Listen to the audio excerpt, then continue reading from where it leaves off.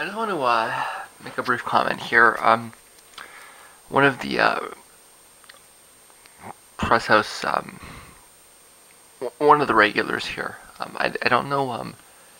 I haven't been watching the White House ones as long, so I'm not as familiar with them. But one of the regulars here wanted to know. Well, he's pointing out that okay, Americans are going to put some airstrikes in these two specific contexts that the president announced the other day relative to the time that exists in the video. So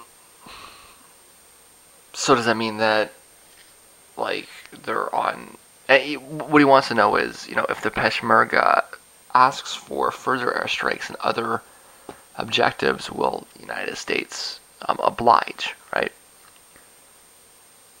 And the press secretary is, telling him that it's going to be on a case-by-case basis, and the journalist is visibly struggling with that answer.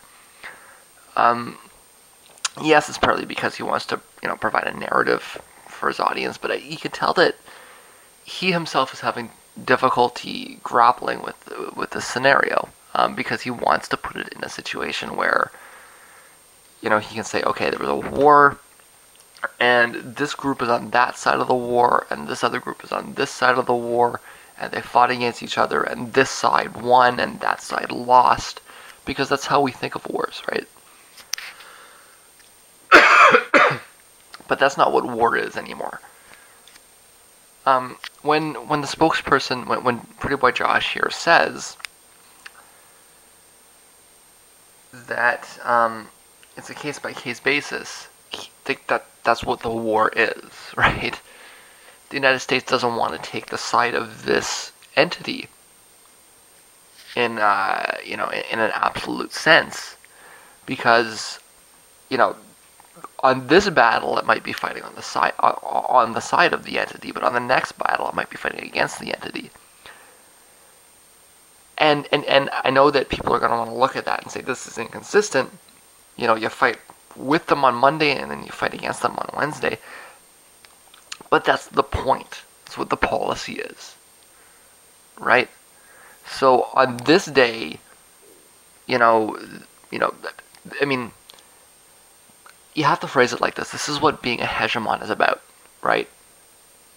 When you're a hegemon, you don't look at conflict in existential manners. You don't say, I'm on this side and we're going to defeat that side, okay?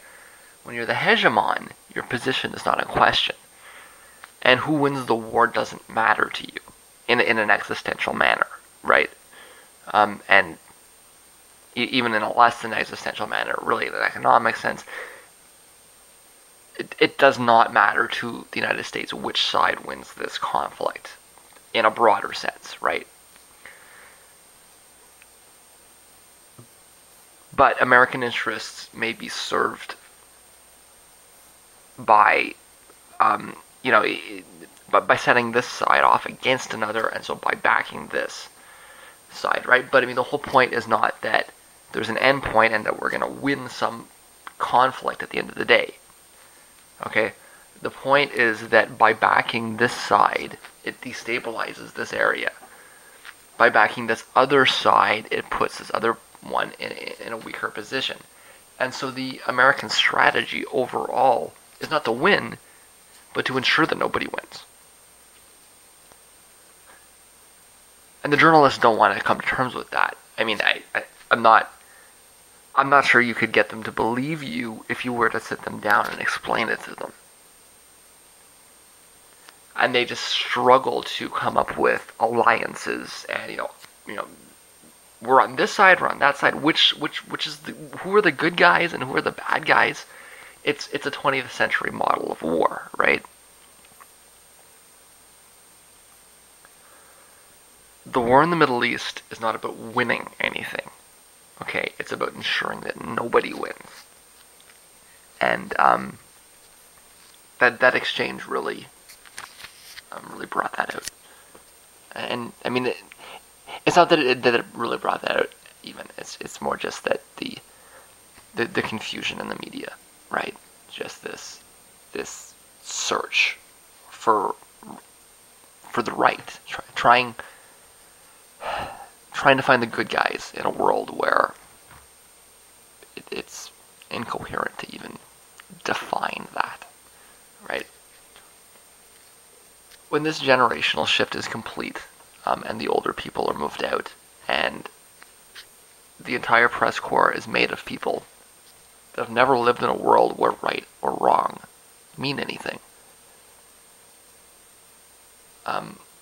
this process is going to be very different, but at the very least, both sides of the audience, or both the audience and the people presenting the data, will at least understand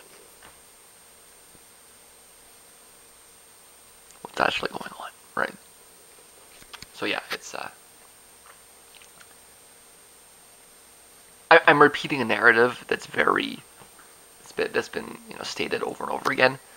You can't win the war, but you're not supposed to win the war. That's the goal is to ensure that the war never ends.